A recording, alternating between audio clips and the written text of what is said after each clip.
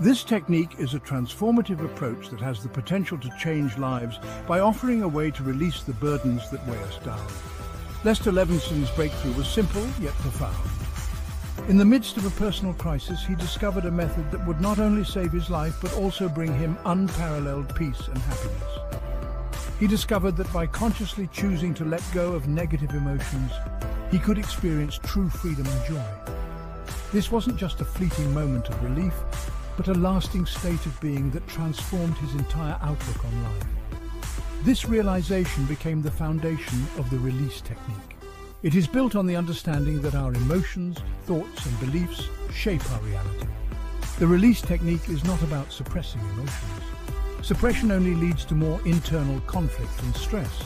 It's about acknowledging them, allowing ourselves to feel them fully, and then consciously choosing to release them. This process requires mindfulness and a willingness to face our inner world.